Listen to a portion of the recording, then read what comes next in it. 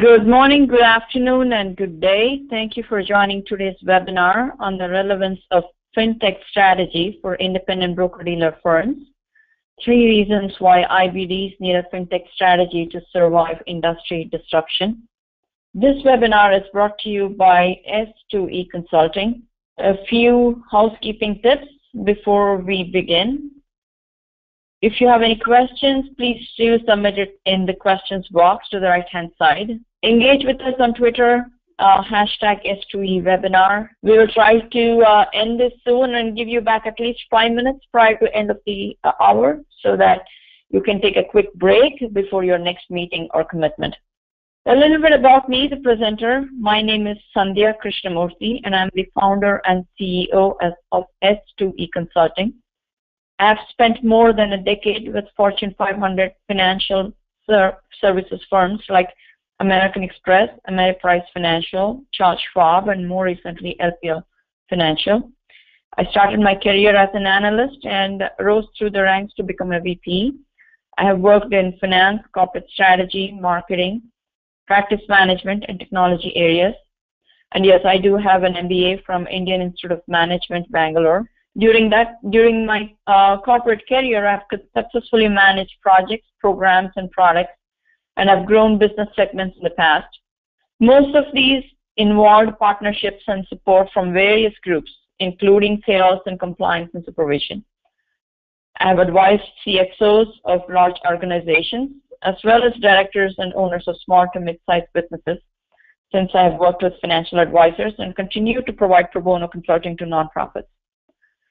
I'm providing all this context, obviously, to introduce myself, but also to assure you that the information that you're about to receive is backed by solid industry experience. In the next 45 to 50 minutes, we will share what we mean by FinTech and FinTech strategy. And we will talk about 3 reasons why IBDs, that is, you need to have a FinTech strategy to survive industry disruption. We will talk about FinTech disruptors landscape and look at actions and reactions from incumbents. We are going to go over step-by-step process for creating your FinTech strategy, and we're also going to include your immediate next steps on how you could get started. Last but not least, we will cover a few things around resources that are available to you. So FinTech strategy, our perspective. So what is FinTech? Let's talk about the definition. Pascal Bouvier is a general partner at a FinServ venture capital firm, Route 66 Ventures. He's somebody I follow on Twitter and LinkedIn because I like his point of view, and I believe he's a thought leader. His definitions of FinTech in a recent blog resonated with me quite a bit, so with a few modifications, it has acted as our perspective on FinTech strategy. Loosely speaking, FinTech relates to the role of technology in the business model of the business financial services institution. But FinTech can have various interpretations depending on the extent the business model in itself is influenced by a software business model. So at one end of the spectrum, you have a restrictive view or a traditional view where financial services institutions are using software only to refresh their interactions using software. So think of any broker-dealer incumbent right now allowing clients to see their investment holdings as a mobile app, or allowing clients or banks allowing clients to deposit their check through images on mobile phone. That's just refreshing their interactions, but nothing major. In the current view, the financial services institutions are using software not just to refresh their interactions, but also to compete with upstart technology disruptors. So, for example, think about Schwab, who's introduced their own version of digital wealth management advice, Schwab Intelligent Portfolios, to compete with robo-advisors like Betterment and Wealthfront. Taking this to the other extreme, there's a radical view where FinTech could be interpreted as every financial services organization modeling their business model after a Silicon Valley startup, wherein they leverage technology across all aspects of their business. So it means complete revamping of the business model. So the financial services firm could look more like a Google and less like a Citibank or an American Express. And I believe this radical view is actually no longer radical, just given the proliferation of digital technology in our daily lives. Lending Cloud is already one such instance, but that would be a giant leap for today's discussion. So for all practical purposes, when we mention FinTech in today's discussion, we are referring to software driving some part of financial institutions' revenue as a standalone revenue-generating product. So which FinTech area are we referring to? Are we just talking about robo-advisors? Hold on to that thought. We'll come back to that after our 3 reasons. We need to have FinTech strategies that we are implying that your organization will need to make a deliberate decision on how it would like to leverage software as a business driver to compete effectively. And this deliberate decision, trying to figure out where you need to be, is the point B for your FinTech organization. And then it also involves identifying an approach along with the levers or big rocks to get to the desired state. We will, of course, revisit this definition because there's a lot more to talk about it. But let's talk about the 3 reasons why you need to have a FinTech strategy. Of course, that's the title of the webinar. Financial services industry is being disrupted. But most incumbents are not really being proactive in addressing it. Global Center for Digital Business Transformation, DBT Center, is an initiative between Cisco and the International Institute of Management Development, IMD. This July, they released a report on the state of digital disruption and the outlook for industries by surveying almost close to 950 business leaders in 12 industries and 13 countries. Looking at various factors, they assessed that among those 12 industries, financial services ranked 4th based on its potential to get disrupted. In the survey, the executives acknowledged that the disruption threat was real and that they believe that 40% of the top 10 will be disrupted or displaced by the digital disruption in the next 5 years. Not 10, not 15, just in 5 years. But despite this, 45% of companies do not think digital disruption is worthy of board-level attention. And 75% do not describe their approach to digital disruption as proactive. So if you're not in that 25% who's taking a proactive action, then you need to wake up. Here are our top 3 reasons. Let's do a countdown. Why do IBDs need a FinTech strategy to survive? Reason number 3, to get ready for tomorrow's world. In other words, if you're thinking that you can wait for the storm to settle down, let me tell you, it's not expected to settle down for another 15 to 20 years because more changes on top of current developments are expected.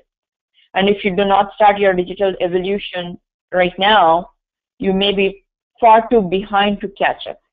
Let's look at the digital network evolution to understand this better.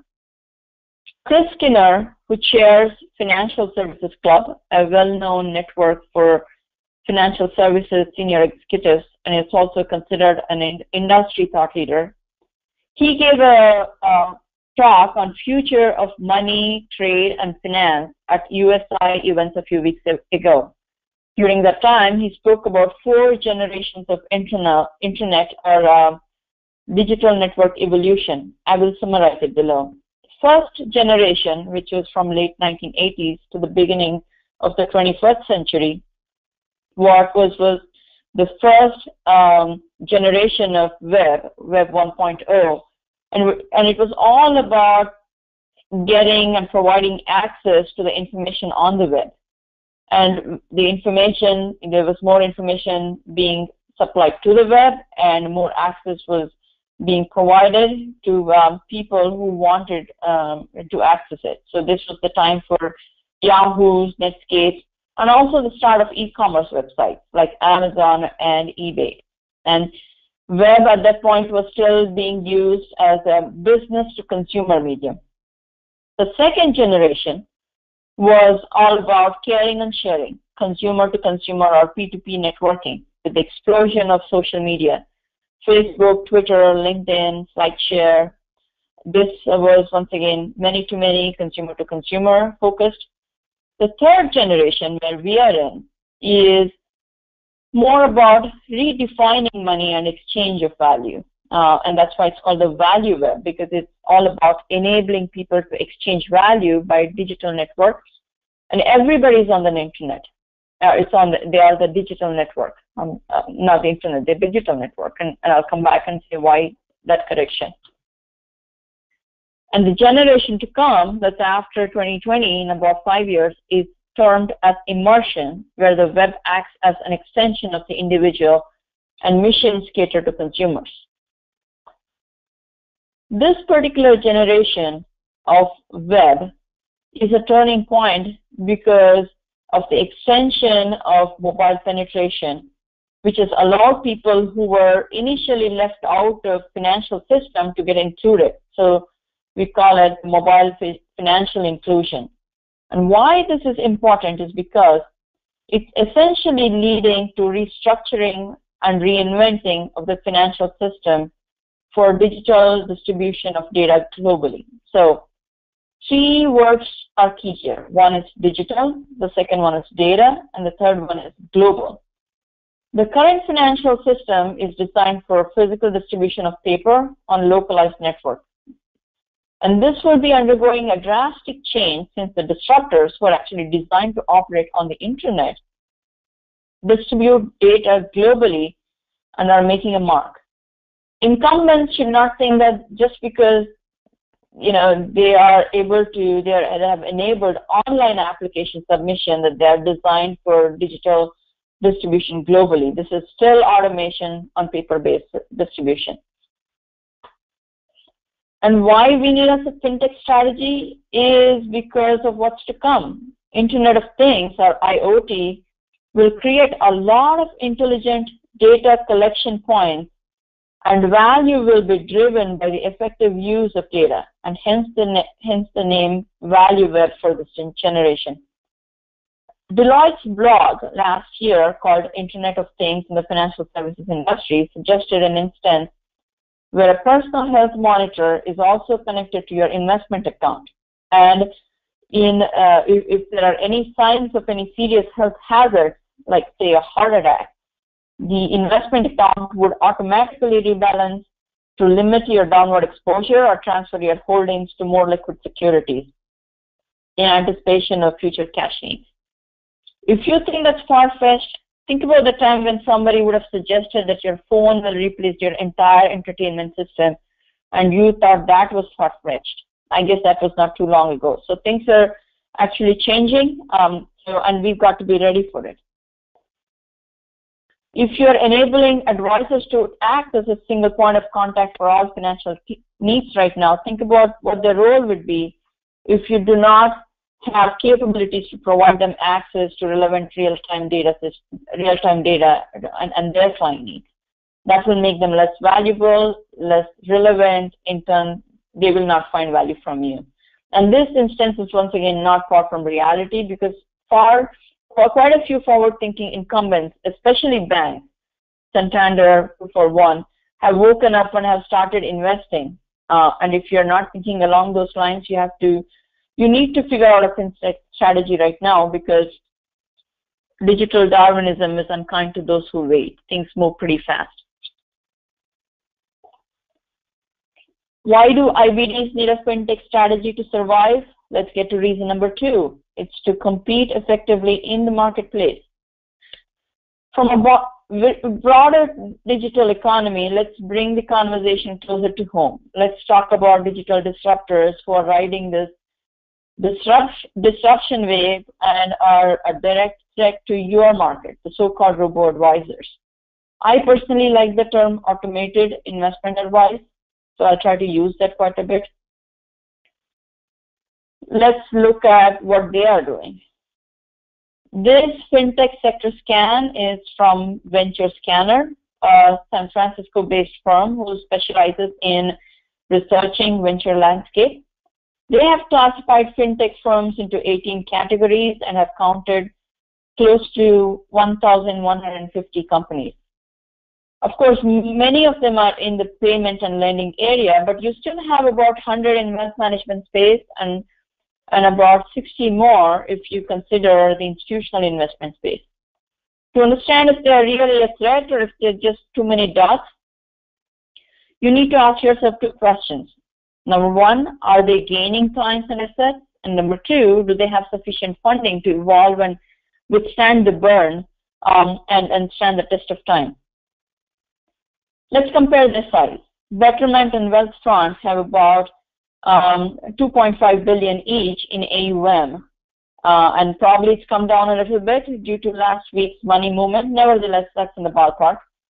If you look at Personal Capital, about 1.5 billion, Future Advisor, more than $500 million. I'm sorry, I meant to say 1.5 billion, and Future Advisor, $500 million. In a 30 trillion retail wealth management industry, trillion with a T, they may not feel significant.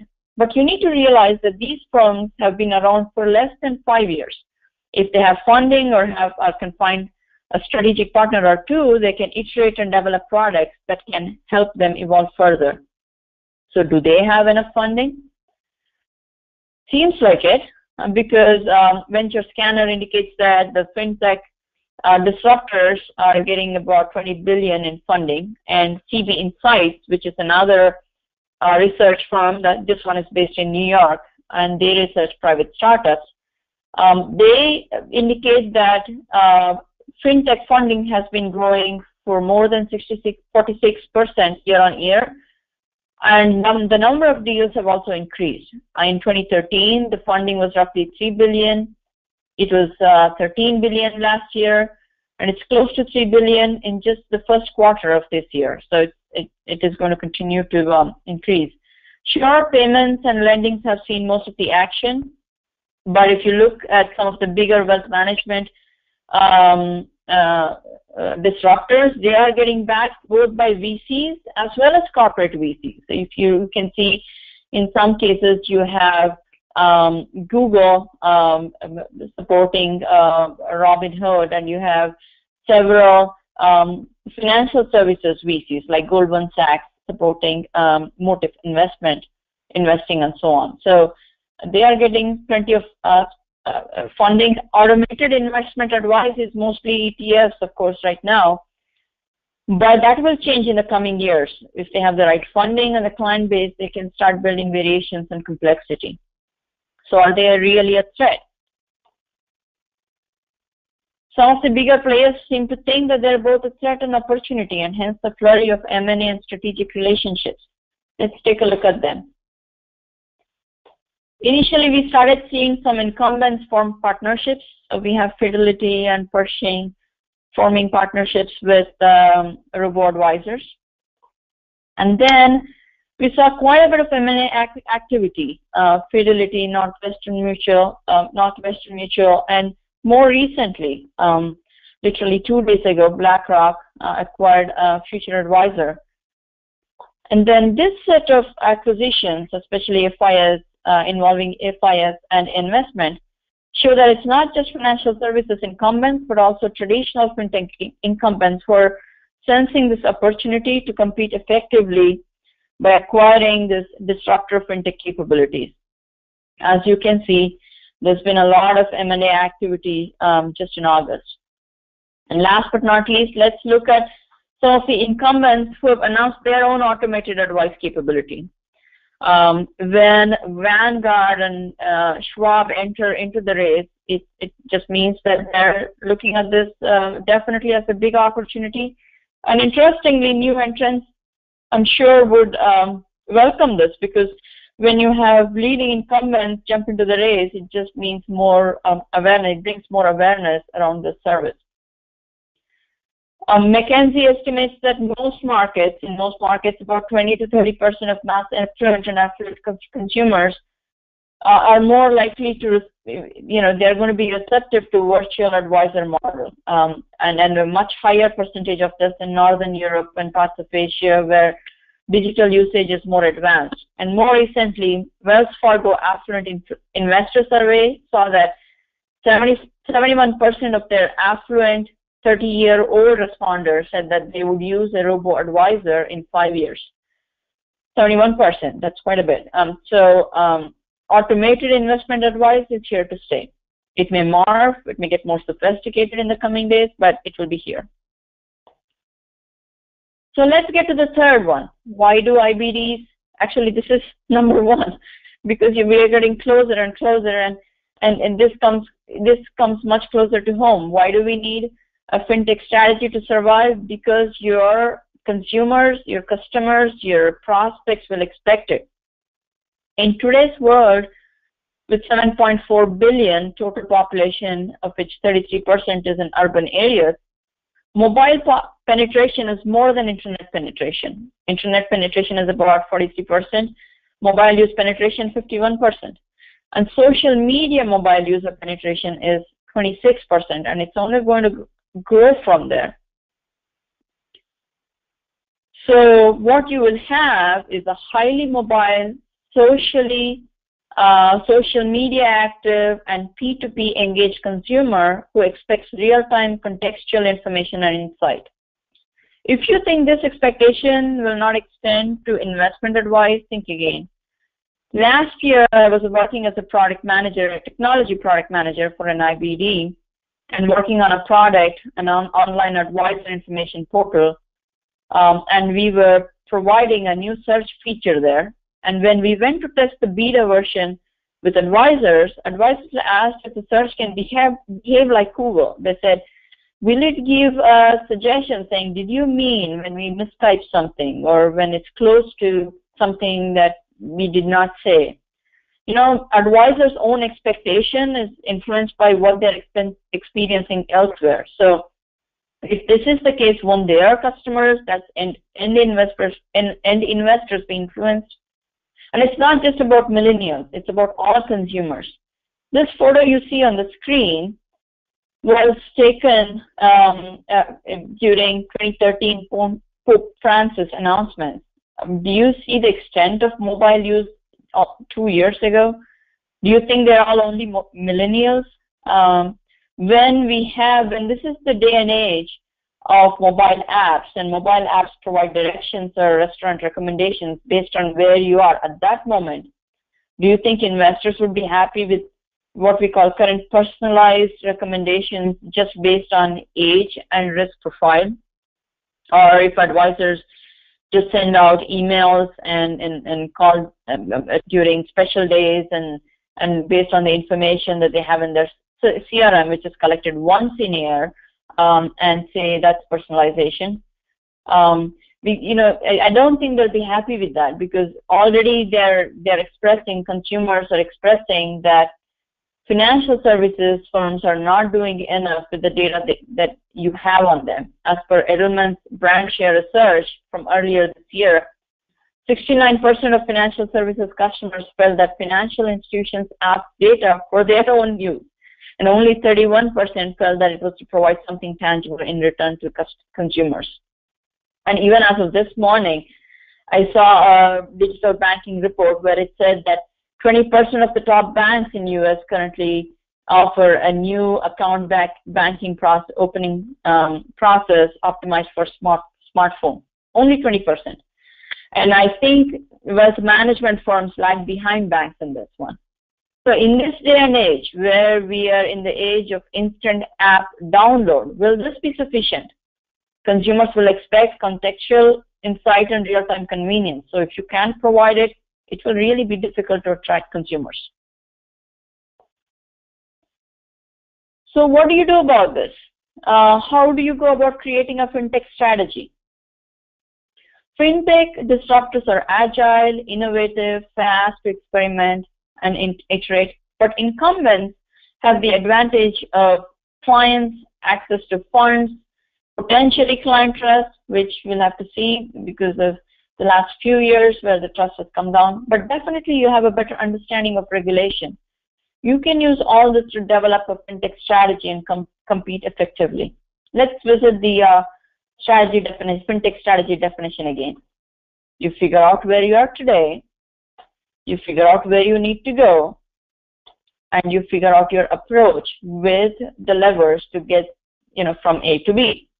Point A, which is where you are, should be fairly simple. Point B, well, this will need some work and requires some reassessment.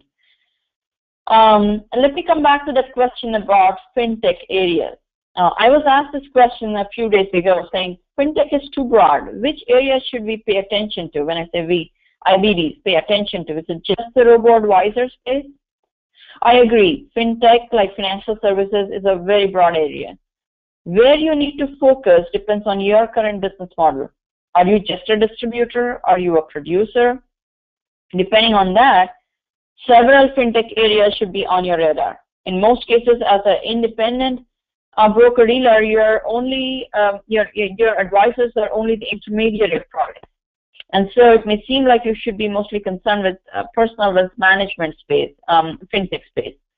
But if your platform enables advisors to distribute products for holistic financial plans, say insurance, banking products, or if you provide some kind of bill pay or banking support, you should definitely be thinking about disruption happening in those areas.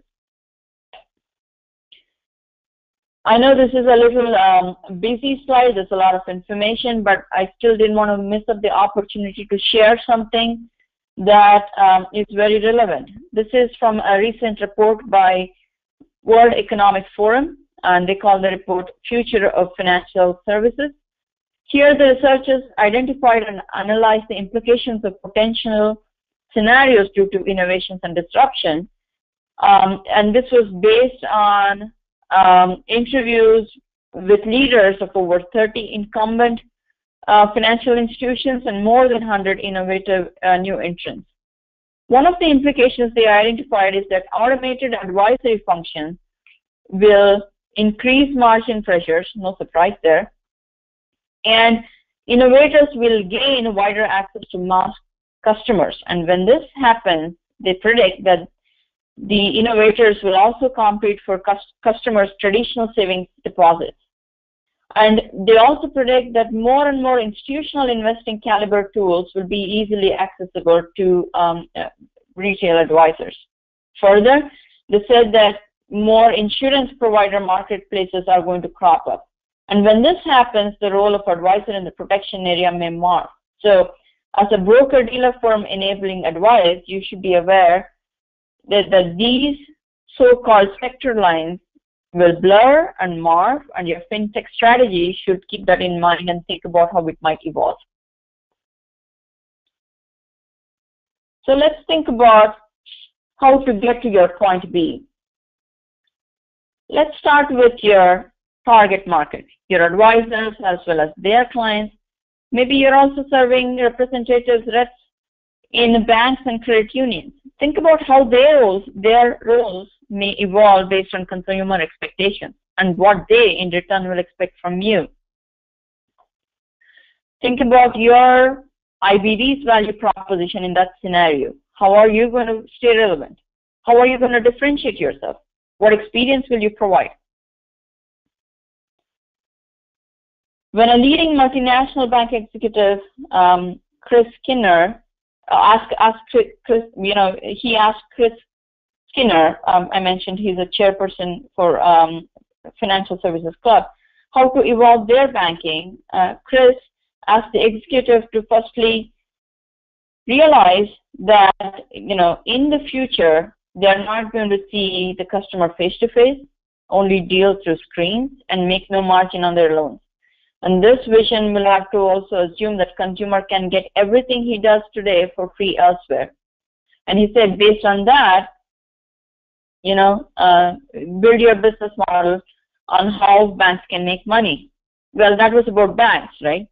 But wealth management advice is going to evolve similarly, especially when it comes to what's available free or free of cost. A lot of things that are revenue drivers today will be available free of cost elsewhere. Once again, it's not far-fetched. Think about publications. In the publication industry, once publications charge for all their material. Now, with everyone becoming publishers, you, me, everybody on LinkedIn, we give away a lot of content for free. So, so that's not definitely far-fetched. Once again, come back and think about the experience you want to deliver. And in this context, think about what products and what services you'll need to have to deliver this experience. And more importantly, what role FinTech or software will play in delivering this value proposition. Once you figure that out, that's your point B. That will help you decide where you need to get your organization in terms of FinTech capability. That will in turn help you decide on the entire cost structure, both of the organization as well as the revenue stream when you change this paradigm, because depending on that paradigm, your hiring decision, your organization structure, everything will morph. Well, let's say you do know, you decide and you get your point B. How do you get from there? How do you get from point A to point B? First, determine which FinTech enablers you want to focus on. Is it robo-advisors? Is it payment? Is it institutional grade online investment advice? Go back to your business model and definitely think about which area you want to focus on. And think about how you can develop those FinTech capabilities. You have a wide range of options depending on the level of control and involvement you want. At one end of the spectrum, you can build or enhance that capability in-house. So it could be innovation programs, incubators, accelerators. And this is definitely an option if you have some in-house capabilities and you're already providing to advisors and you want to extend that to consumers or in other B2B capacity. Or you could acquire somebody. It's another FinTech firm who's looking for that funding and that access to clients. Or you could partner with someone, or definitely have your own corporate VC invest in a FinTech area. Once again, what you decide will help you think about what levers you need to use. So once you decide on the focus area, your levers will emerge. And then how you build that capability, it will happen. Like, for example, if you are planning to build it in-house, your levers would be to create a really innovative culture and hire the right talent. If you're acquiring, then obviously you'll have to procure, your lever would be to procure funding and so on. So what can you do now? How do you start the transformation? There are a few areas that will require focus and time, irrespective of the strategy. So let's start with it. Number one, you'll have to start thinking about transforming your organization into a data-driven culture. It's all going to be data-driven from now on, because there is going to be an extended digital footprint of the consumer, mobile, social, internet behavior, IoT, and a whole vast array of environmental data. All this is going to lead to lots and lots of data and big data. So you need to start developing a data-driven culture to capitalize and develop business intelligence. We talked about existing clients being one of your biggest advantages, but it's an advantage only if you know them well. So use the data you already have on them and get to know them better, and then really have your organization map out a business intelligent pathway, where you use descriptive, how we move from descriptive to diagnostic, predictive, and prescriptive analytics use. Secondly, invest in strategic IT. Empower your enterprise architecture group and engage them to develop the IT roadmap. That's going to help you get ready for your transformation, and definitely they will pay special attention to security and computation accuracy. When trading and investment is highly automated, even small errors in data integrity, strategy, or execution will lead to large impacts. So security and accuracy will be key. And last but not least, more importantly, include the FinTech strategy discussion in your 2016 planning, if not sooner. If it takes about 3 to 12 months to get any change done in an organization, but you'll have to start somewhere. Leverage this webinar material or contact us if you want other members of the leadership team to get informed about the need of a FinTech strategy. We'll be happy to do that, but definitely get started.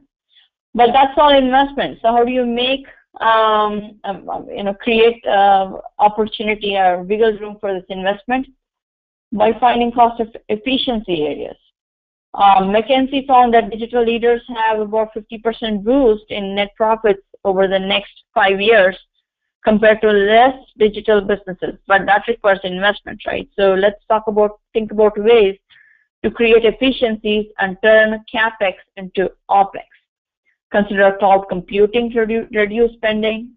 Explore opportunities where you can work with vendors to pay for only what you consume, and definitely have proof of concept engagements, discussions with your vendors, so that you can decide and try them out before you shell out huge amounts of funding, and decide what you need to receive. Do not wait, however, because you may be too late. Since 2000, 52% of the Fortune 500 have merged or have been acquired, gone bankrupt, or have fallen off the list. Average tenure of S&P 500 has shrunk from 61 years to, that was in 1958, to 25 years in 1980, and to 18 years in 2011. And at this rate, 75% of the current S&P 500 will be replaced by 2027, and that's only 12 years from now. So start your evolution today. And you're not alone. You have a whole host of resources. We talked about some of them today here. There are several resources for you to stay informed, educated, develop the strategy, and execute it. Here are a few. There are a few startup researchers. We talked about TB Insights, Venture Scanner, technology researchers, Gartner, Forrester. They're the usual suspects. And of course, you have the usual suspects in strategy consulting and IT consulting firms. And definitely with Twitter, do follow thought leaders. I personally follow these 3 members, and there might be more. And there are a whole host of FinTech seminars that might be on conferences closer to home. So definitely look at using them. And last but not least, consider us as one of your resources. A little bit about us. S2E Consulting stands for Strategy to Execution Consulting Services. We focus squarely on the U.S. financial services industry. We focus on small to mid-sized firms because we know that large firms have dedicated teams, or they have budgets to hire big consulting firms. Our services are best suited for FinTech companies, especially those that are funded, mid-sized financial services incumbents like yourself, or service providers to financial services industry. What sets us apart is that we bring top-notch consulting expertise, but with a focus on implementation. Just my own background, as you saw, it stretches from strategy to execution, having run and managed projects and businesses. So I understand the key need for execution, and that strategy is only as good as the execution. We have partnered with several industry-leading service providers, and together, that's S2E Consulting and our business partners provide business strategy planning, marketing strategy planning, end-to-end program planning, be it product adoption or regulatory change, IT strategy, business analysis, product development, execution planning. Request a free consultation to explore if we are right for you, and if you're not, we do not have the right expertise, we will definitely provide recommendations. Let's recap. Your digital evolution, the broader digital evolution, your competitive landscape, and your own consumers and clients' changing preferences require that you need to have a FinTech strategy, else you will not